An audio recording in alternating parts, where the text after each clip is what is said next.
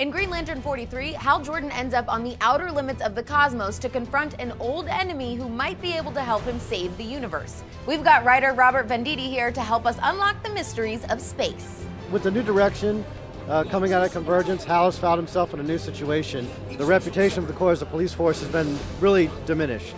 So he took it upon himself to sort of volunteer and take the blame for all of those errors and sort of paint himself as a bad cop so that the rest of the Corps could excise him and get a chance at rebuilding their reputation. Now, we as readers know that Hal is still the hero he's always been. The whole rest of the universe thinks he's a bad guy. So he's still going around trying to help people and do what's right and live by his own code, but everybody's trying to hunt him down.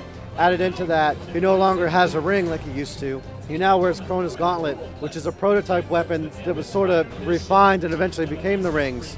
But this, like prototypes are, is an earlier, less reliable version of the Green Lantern weapon. So he has complications with that as well in terms of the interface and how it interacts with him, almost reaching into his subconscious sometimes and acting out in ways that he doesn't want it to. For somebody like Hal, who's an impulsive character by nature, that can be really dangerous. On top of everything else, Hal has found that the Green Lantern Corps has vanished and nobody knows what's happened to them.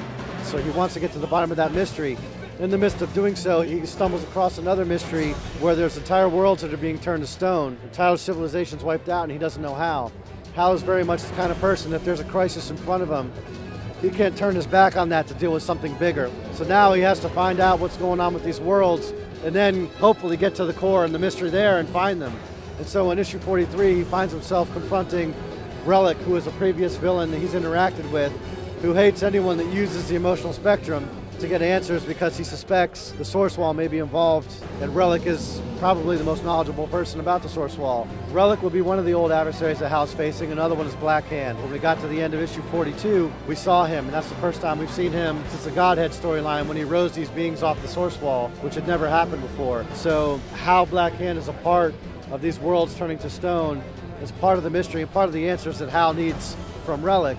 One of the interesting things about this new direction is to not just change Hal and his status quo in terms of him being a renegade and trying to be a hero and function in this environment where he's being hunted down, but also have him interact with classic pieces of his mythology so we can see how they react to this new status quo for him. So there's going to be a lot of that in addition to a ton of new concepts that we'll be introducing as the issues go on.